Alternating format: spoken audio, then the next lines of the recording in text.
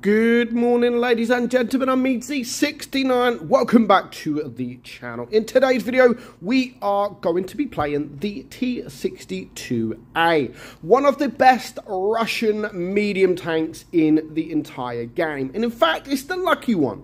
I'm going to call it the lucky one. Why is that? Well, firstly, it's because it's lucky. Because it's just got so much love over the years. Like, when I first started playing the game, it was all about the Object 140. Honestly, it was all about this tank. There was a couple of tanks, to be fair. The Object 140, the IS-7. They were the main two tanks in Tier 10. But over time, Wargaming have rebalanced tanks. And they rebalanced the T-62, they rebalanced it some more, then they rebalanced it some more, and then, to be fair, they rebalanced it some more. So it's just got so much love over the years, and it's just been made better and better and better and better.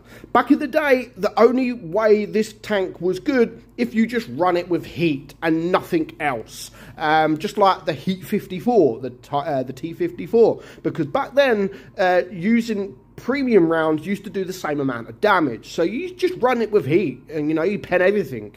But yeah, now it's just got so much better. The tank is much better, and honestly, it comes close to the T-22 medium, but yeah, overall, I think I have more fun in the T-62.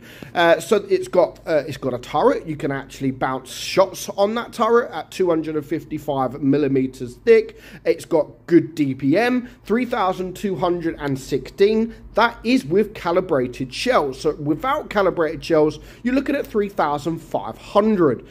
So yeah, big difference, but I think it needs the penetration, to be fair. Reload is 6 seconds, or just over 6 seconds. Penetration 257 on your AP and 330 on your heat, 55 on your HE. You've got a 330 alpha gun, 280 on your heat and 440 on your HE. Aim time is pretty good at 3.1, and the gun dispersion for a Russian tank to 0.293. Very, very good gun dispersion. In fact, I think Wargaming not long nerfed the gun dispersion because, I mean, it was one of the best in the game.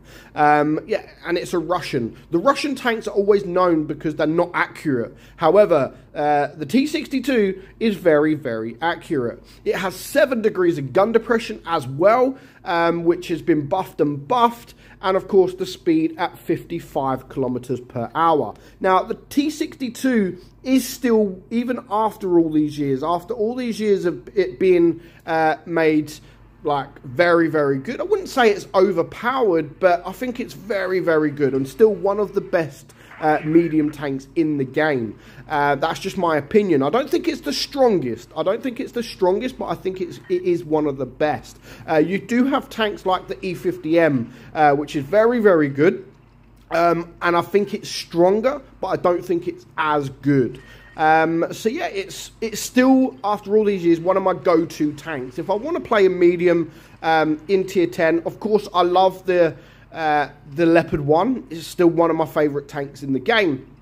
But it's all about this. It's all about the T-62, in my opinion. And yeah, it is one of my go-to tanks. If I'm playing in ratings, I go to the T-62. I just feel in ratings you get better players, and the Leopard 1 just gets absolutely destroyed if you don't play it correctly in ratings. But yeah, it's one of my go-to tanks. If I'm platooning in Tier 10 mediums, yeah, again, I do have a couple. Obviously, everyone has a couple of go-to tanks. But I just feel this can do a lot more than the other mediums. You can get the bounces, it's troll, you've got the speed, you've got the gun depression, you've got the turret, you've got the DPM. It's got everything. It's literally got everything you need in this tank. And any tank that you come up against, depending on sort of what equipment, etc. you use, if you're going to run it with calibrated shells, or if you run it with the rammer, then yeah, 3,500 DPMs. There isn't many tanks out there that is going to beat your DPM. So you can pick up the damage very quickly. As long as you're in the right sort of positioning, you can pick up damage very, very quickly. So you can see here, I'm basically a one-shot, and I've only bounced one shot so far. So, of course, I have to start playing it a little bit better if I'm going to want to do more damage. Because at the minute, I've only done 1900 damage. So I've done pretty much no damage at all. But we are going to get a shot into the K91. We are playing it a little bit more safer here. We're sort of not rushing in too quick.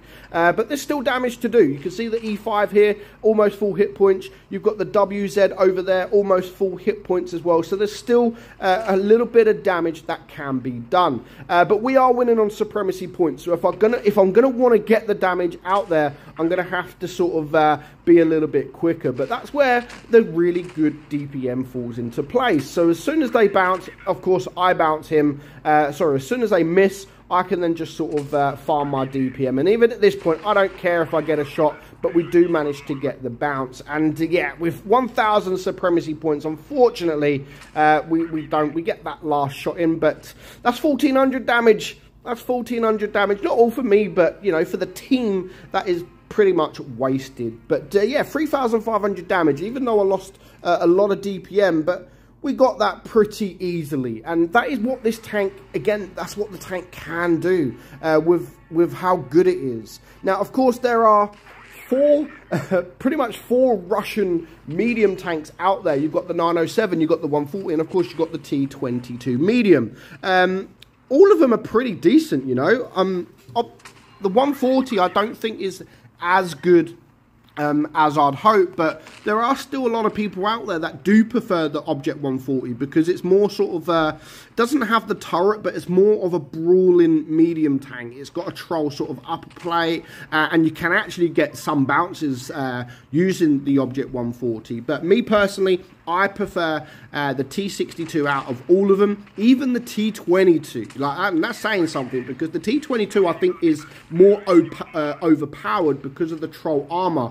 But I prefer playing the T62 over the T22. But again, that's just my opinion. I'd love to know which one of the Russian medium tanks do you prefer? Which one is your go-to Russian medium? Because this is my one. Again, get a nice troll bounce there. That was lucky because of our angles, pretty much like an auto bounce. And are we going to stay alive here? I mean, 95, 55, we get a lucky bounce. We get another lucky bounce. I mean, that we can't be much more luckier. We can't be much more lucky than that. And again, that is what the T62 is capable of doing.